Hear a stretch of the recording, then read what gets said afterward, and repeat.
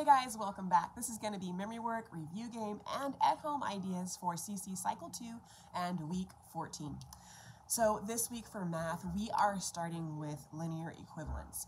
And I am going to continue and pretty much keep everything the same way that we did it our first time through CC Cycle 2 and Week 14 because I'm looking over it and really I liked it all. It all worked.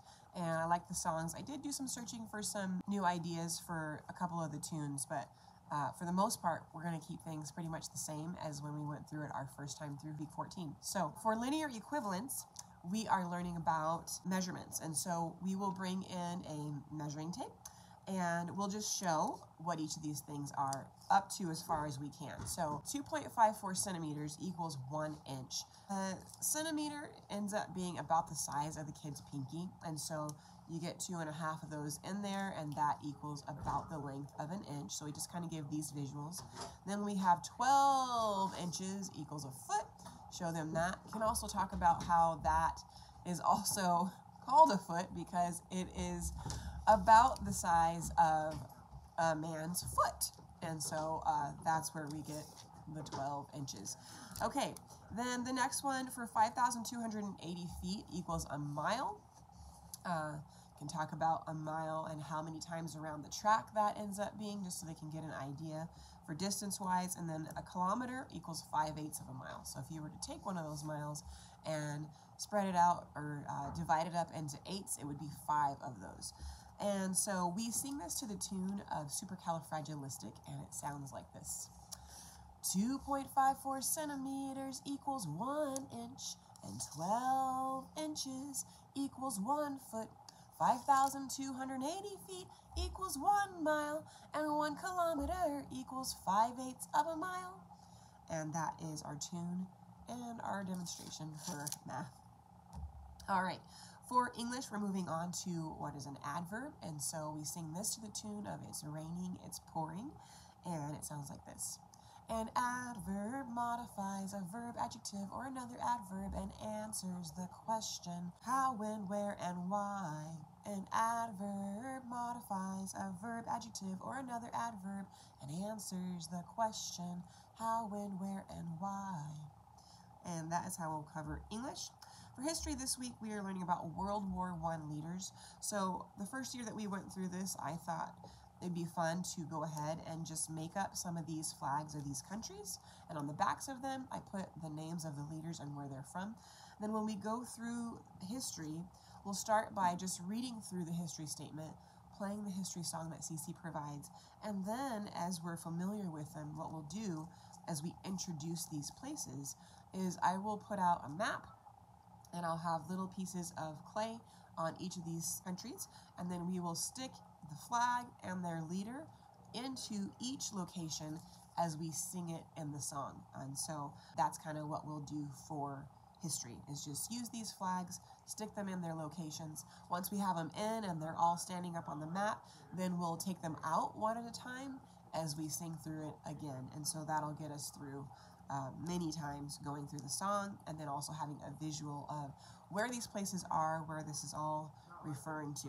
If you want to keep things more simple than putting these flags on each of the locations of the map, you could just draw these up on your board this week and just point to each of the flags for representing each of the countries as you get to it and in the song. So that would be another way to simplify showing what we're talking about for history this week with World War I. All right.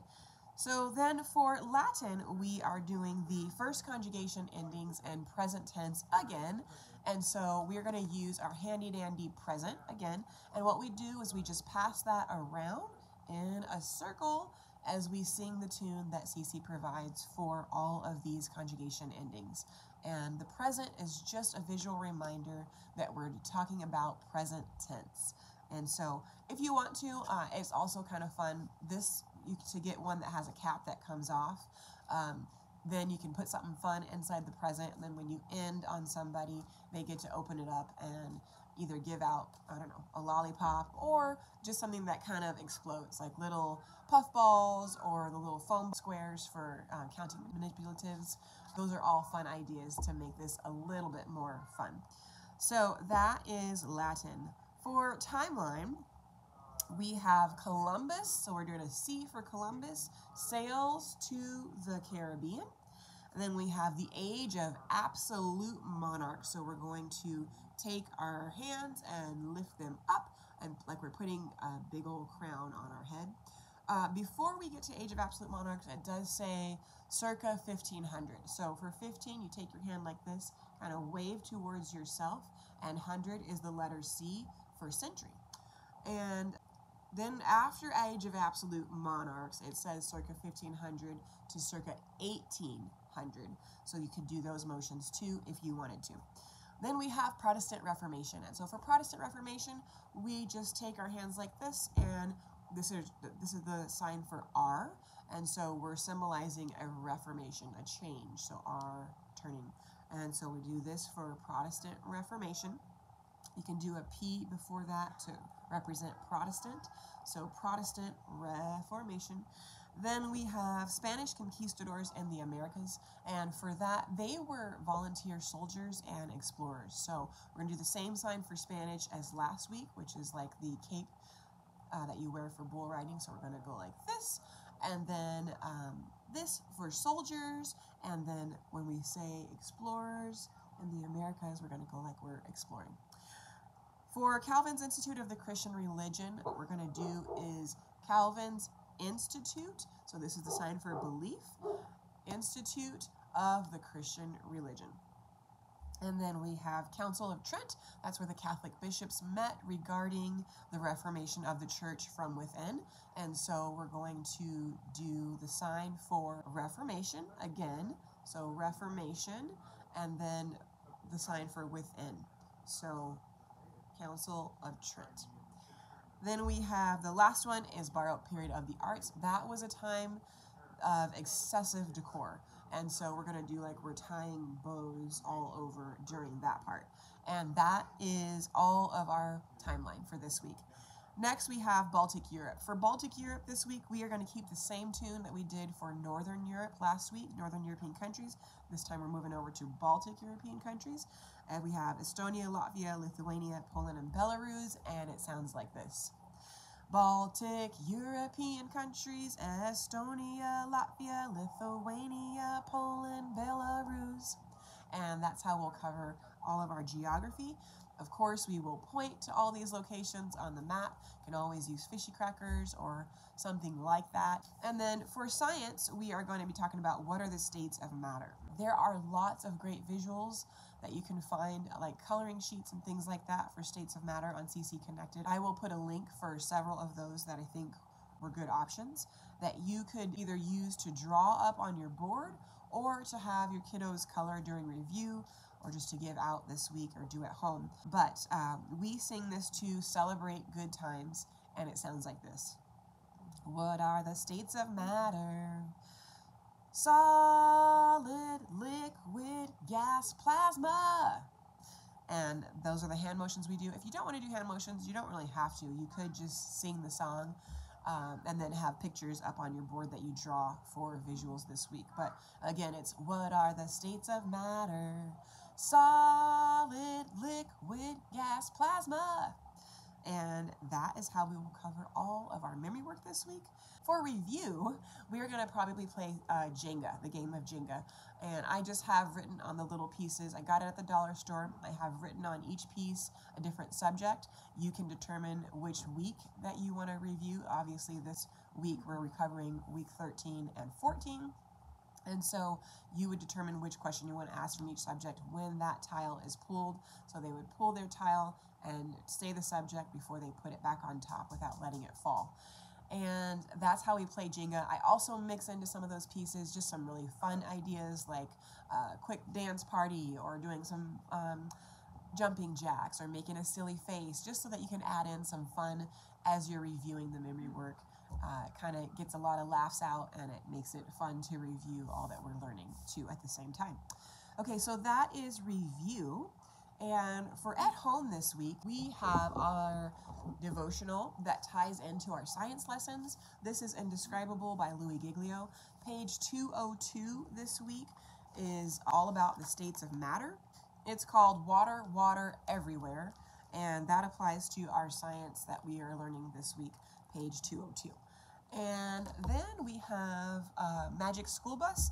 They have an episode called 3 and 1. That's all about matter as well. It's season 1, episode 8.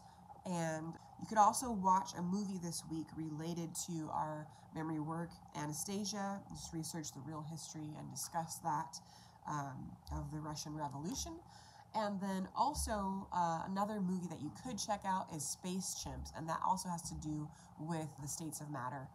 It's rated G, and if you haven't yet, check out the link that I provided in my description of these memory work videos. There is a whole list of great movie ideas that relate to all of our memory work each week, and they change obviously per week depending on the different things that we're learning. Sometimes there's one movie, sometimes there's several. I did not create it, and I haven't watched all the movies, so I can't vouch for how great each of them are, but that is a suggestion if you're looking for a movie to watch with the fam this week regarding states of matter. So it's called Space Chimps.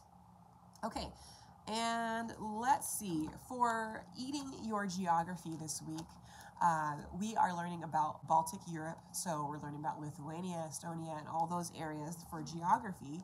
And so some of the most popular meals in that area would be dumplings, beet soup, super yummy. My mother loves to make beet soup, and we love it. It's beautiful, it tastes great. You can look up different recipes. I may try to post one on my description here if I can. But beet soup is a great one. Dumplings, and pickled veggies, pickled everything. And that area, pickling is a big thing. So pickles. So all of those would be fun things to eat for week 14 that tie into the area that you're learning about and would kind of bring some of these things home to our kiddos in a real tangible way. All right, I think that is everything for week 14.